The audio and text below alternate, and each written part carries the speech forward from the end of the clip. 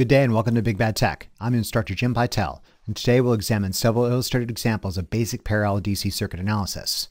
This lecture operates under the presumption the viewer has more than a passing familiarity with basic parallel DC circuit properties, including Kirchhoff's current law, and can wield the DC current divider rule without cutting themselves. If you lack this requisite level of familiarity with these topics, please review the supporting material at the Big Bad Tech channel and return to these lectures when you're so qualified.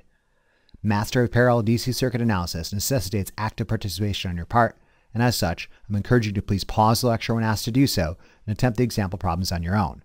If your answers do not match those illustrated, by all means feel free to rewind the lecture and correct any mistakes you may have made. Our first illustrated example features a 48-volt source in parallel with R1, a 910 ohm resistor, and R2, a 1.2 kilo ohm resistor. We're being asked to solve for the voltage drop across each element, the current through each element, the power dissipated by each element, the source current, and the total power. By all means, pause the lecture and try this on your own. If you're tracking, you should have obtained the following results. Before we begin the analysis of this circuit, it's perhaps worth a moment of our time to review fundamental parallel DC circuit properties. First, voltage across elements in parallel is the same. This is the most fundamental parallel circuit property.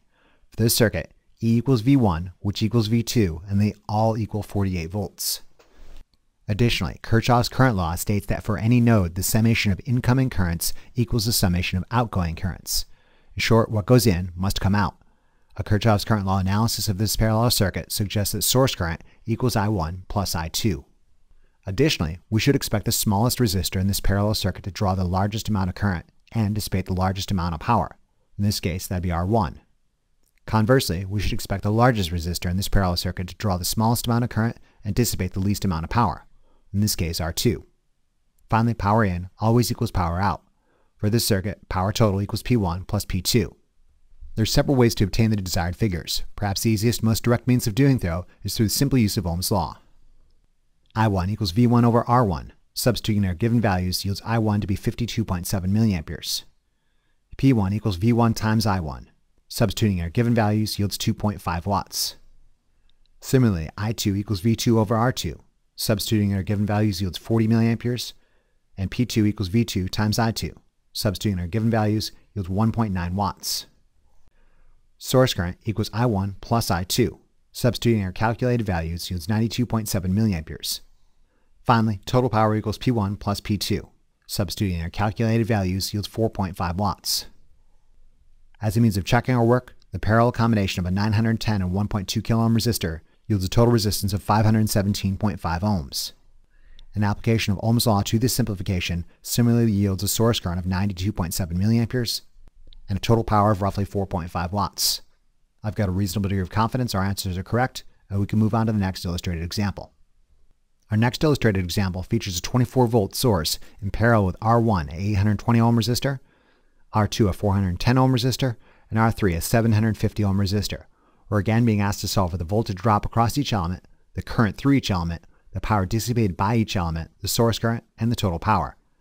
By all means, pause the lecture and try this on your own. If you're tracking, you should have obtained the following results. Voltage across elements in parallel is the same. For this circuit, E equals V1, which equals V2, which equals V3, and they all equal 24 volts. Kirchhoff's current law states that for any node, the summation of incoming currents equals the summation of outgoing currents. A Kirchhoff's current law analysis of this parallel circuit suggests that the source current equals I1 plus I2 plus I3. There are several ways to obtain the desired figures. Perhaps the easiest and most direct means of doing so is through use of Ohm's law in the power equations. I1 equals V1 over R1. Substituting our given values yields 29.3 milliamperes of current. P1 equals V1 times I1. Substituting our given values yields 702.4 milliwatts. Similarly, I2 equals V2 over R2. Substituting our given values yields 58.5 milliamperes. P2 equals I2 squared times R2. Substituting our given values yields 1.4 watts. Finally, I3 equals V3 over R3. Substituting our given values yields 32 milliamperes of current. P3 equals V3 squared divided by R3. Substituting our given values yields 768 milliwatts. Source current equals I1 plus I2 plus I3. Substituting our calculated values yields a source current of 119.8 milliamperes. Finally, power total equals P1 plus P2 plus P3. Substituting in our calculated values yields a total power of 2.9 watts. As a means of checking our work, these three resistors can be combined in parallel to result in a total resistance of 200.3 ohms. An application of Ohm's law solving for source current does indeed confirm that source current is 119.8 milliamperes, and total power is indeed 2.9 watts. I've got a reasonable degree of confidence our answers are correct, and we can move on to the next illustrated example. Our next illustrated example features a 50-volt source in parallel with R1, a 1 kilo ohm resistor, and R2, a 1.4 kilo ohm resistor. We're again being asked to solve for the voltage drop across each element, the current through each element, the power dissipated by each element, the source current, and the total power. By all means, pause the lecture and try this on your own. If you're tracking, you should have obtained the following results. Let's go about the analysis of the circuit in a different method. First, voltage across elements in parallel is the same. E equals V1, which equals V2, and they all equal 50 volts. Source current equals I1 plus I2. Let's start by combining these elements in parallel, which yields a total resistance of roughly 583.3 ohms. Using this simplification, we can solve for source current, where source current is equal to supply voltage divided by total resistance. Substituting in our given values yields 85.7 milliamperes. Total power is equal to supply voltage times source current. Substituting our given values yields a total power of 4.3 watts. We can now use this data to solve for electrical properties of individual elements. Incoming current is known for a parallel combination of two known resistors. This is a perfect setup for the current divider rule. The current divider rule applied to resistor R1 demonstrates that I1 is 50 milliamperes. An algebraic rearrangement of the Kirchhoff's current law equation for this circuit demonstrates that I2 is the remaining 35.7 milliamperes. An application of Ohm's law confirms this result, where I2 is indeed 35.7 milliamperes. P1 equals V1 times I1. Substituting our given values yields 2.5 watts. An algebraic rearrangement of the power equation demonstrates that P2 is the remaining 1.8 watts. As a means of checking our work, V2 squared over R2 does indeed yield 1.8 watts. I've got a reasonable degree of confidence our answers are correct, and we can move on to the next illustrated example. Our next illustrated example features a 36-volt source in parallel with R1, a 300 ohm resistor, R2, a 500 ohm resistor, and R3, also a 300 ohm resistor.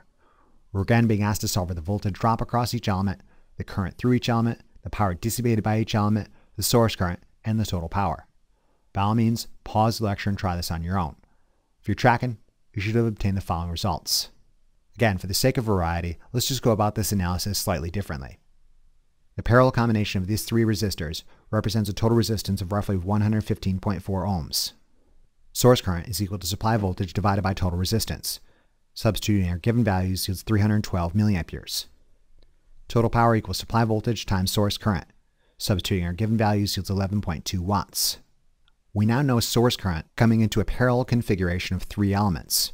Ordinarily, we could use the current divider rule. However, the current divider rule is a special case scenario for only two parallel elements. Let's again simplify this circuit by taking the parallel combination of R1 and R3, both 300 ohm resistors, into a single resistor I'm calling R single prime, and R single prime is in parallel with R2. The parallel combination of R1 and R3 is 150 ohms. We now have a perfect setup for the current divider rule.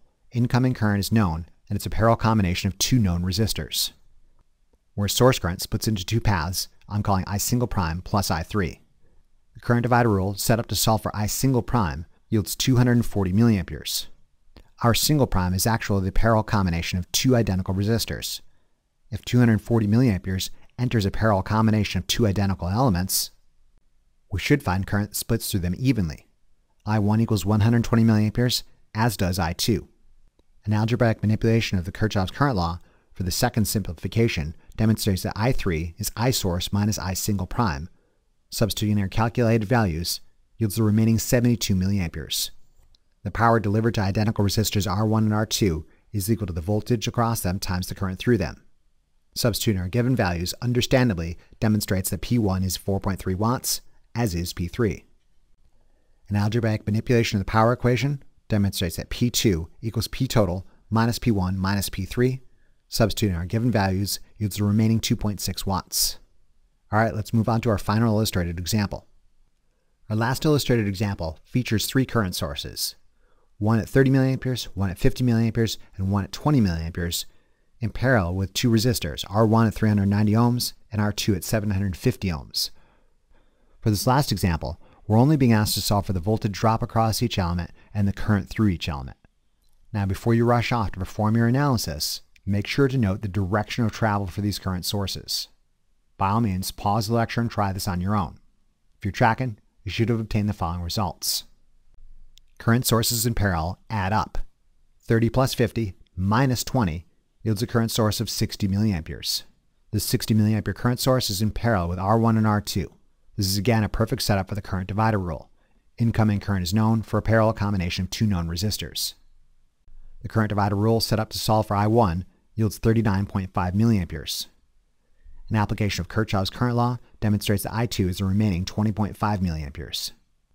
Finally, an application of Ohm's law demonstrates that voltage across resistor 1 is 15.4 volts. By extension, all elements in this parallel circuit must also experience a 15.4 volt differential. Alright, that's it. In conclusion, this lecture examines several illustrated examples of parallel DC circuit analysis. Remember to review these concepts as often as you need to really drive it home. Imagine how well lab will go if you know what you're doing. Thank you very much for your attention and interest, and we'll see you again during the next lecture of our series. Remember to tell your Lazy Lab partner about this resource, and be sure to check out the Big Bad Tech channel for additional resources and updates.